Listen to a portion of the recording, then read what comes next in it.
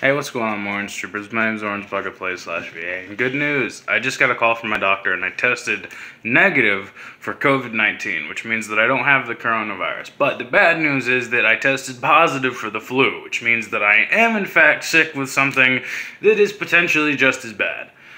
So until further notice, I'm going to be sick. Luckily, I am getting better and I'm not running a fever anymore, which means that I'm not contagious, but I still have the symptoms, so I can't go back to work or really do anything until it goes away. So until further notice, I am a sore mess, and the way my doctor explained it is just give myself a week and it'll all go away as long as I'm healthy and take care of myself. So yeah, so I have the flu. I'm sorry. Expect more content soon, but give me some time. Going on a brief hiatus because I am very sick and I'm really sorry. I didn't mean for that to happen, but I have the flu. So sorry. Love you guys.